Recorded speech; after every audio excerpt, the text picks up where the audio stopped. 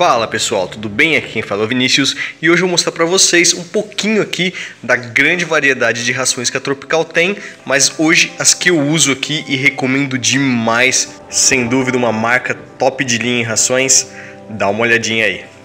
E começamos pela Bionautic Flakes, uma ração aí pro dia a dia, onde grande parte dos componentes utilizados para a fabricação dessa ração é extraída dos oceanos, permitindo assim manter as condições parecidas com seu habitat natural. Essa ração contém 8,75% de espirulina, ajudando no funcionamento do aparelho digestivo dos peixes. E também contém alho, que influencia positivamente no sistema imunológico dos peixes. Apresento a Briny Chup, uma ração 100% natural, eliminando qualquer tipo de patologia e mantendo as vitaminas, os ácidos gordos e as proteínas encontradas nas artêmias. Uma ração que rende muito. Basta esfregar os cubinhos prensados e logo você já consegue visualizar os pedacinhos de artêmia.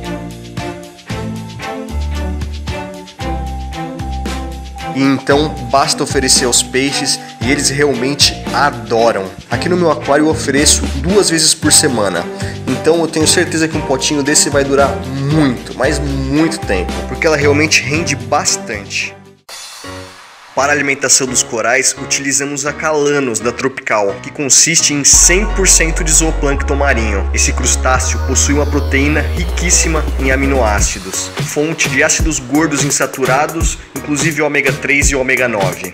E o melhor, é perfeito para corais, peixes e invertebrados. Sempre que você for utilizar a Calanos, hidrate o máximo possível. Isso vai facilitar bastante a alimentação, fazendo com que ela boie o menos possível.